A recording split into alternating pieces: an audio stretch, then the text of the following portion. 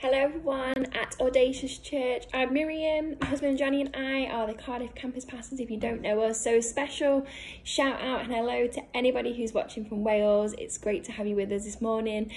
Just want to share a really quick thought with you for the devotion today. And if you know us, you'll know we have two children, Charlotte who's 6, Caleb who's 4.5. And Caleb is the funniest at the moment.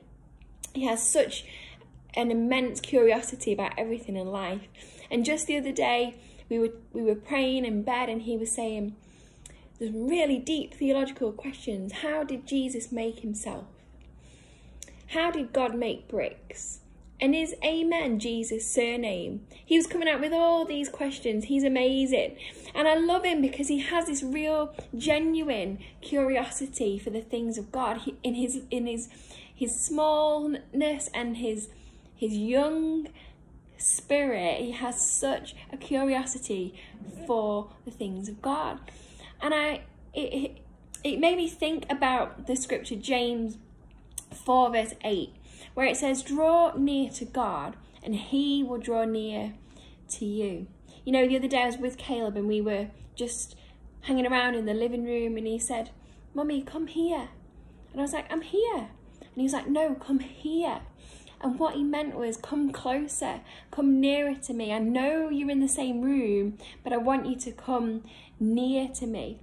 And like that scripture says, draw near to God and he will draw near to you. I love that example because Caleb knew I was there, but he wanted me near. And I want to encourage you today, whatever situation you have coming up, maybe it's your work and you're going into a hospital room, you're going into a classroom, you're going into working into social services, whatever it might be, and you don't know what you've got coming ahead. I want to encourage you just to pray a simple prayer today that says, come Lord Jesus, come Lord, I want you near to me. So often we live our life with God around us, but I believe there's such an amazing difference when we allow God to be near us.